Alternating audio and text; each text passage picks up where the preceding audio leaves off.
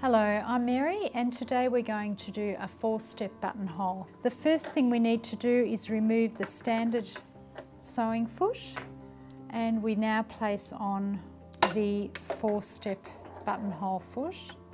Click that on.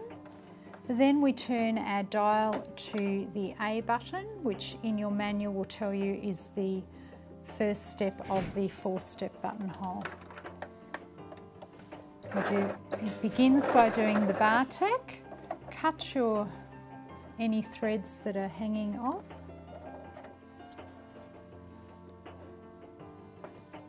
Making sure your needle is up, we now go to B, and now we'll be doing the first side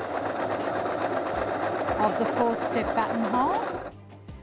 You can use the marks on our buttonhole foot to determine the length, or you could use your marking chalk and mark on your fabric. Then we go back to C. So we've done A, B, C. Then with your needle up, we go to D, which will complete the last side of our buttonhole.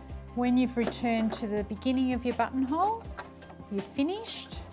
Take your buttonhole out from under the machine. We then take a quick unpick and very carefully cut our buttonhole.